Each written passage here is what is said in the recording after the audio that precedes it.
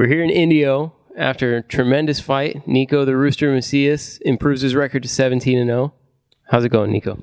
Very good. I just got to say thank you to my opponent, Marvin Cabrera. If it wasn't for him, I wouldn't have trained so hard at home, and I wouldn't have came in here so ready. When you were on the show, we talked about possibly changing your conditioning so that you can better last for the longer 8, 10, 12-round fights. Okay. What we saw tonight, I think, was the stereotypical rooster. I think they told you in the ring after. You had a round where you threw 196 punches, over 1,000 punches in the short fight that you had.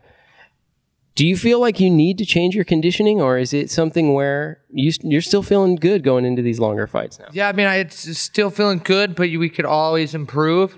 And then the day I think I don't have to improve and take a step back will be the day that I won't go in there throwing as much punches. So we just got to go back, and even though the training's hard, we got to do it again and do it a little bit harder so that I can do it for a 10-round fight straight. You mentioned you feel like you don't have the knockout power, that one-punch knockout power. I would say that the style that you do have, where it's really will-based, you're breaking down your opponent's will, or rather enforcing your will on someone else. You did seem to have some additional pop on those shots tonight, and your dad mentioned that you guys are working on turning some things over and doing stuff like that. How did that work out for you? Honestly, we have a lot of practice on turning those punches. It was my first southpaw, which was a different guy to tag on, but my left, I remember it was there all day, and then it just maybe a little bit of practice in there. In the fight tonight, practice, I remember turning it, and now I just need to turn it a little more, put my legs in it. I remember the body, scooping up the body.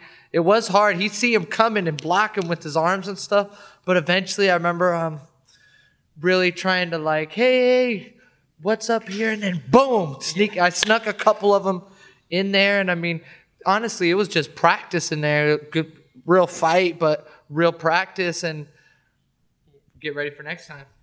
You know, you'd mentioned to me what your favorite question is from everybody, which is what next, and when are you going to fight Floyd Mayweather? So I'll spare you from that one, and I'll just say congratulations on a terrific fight. Thanks very much.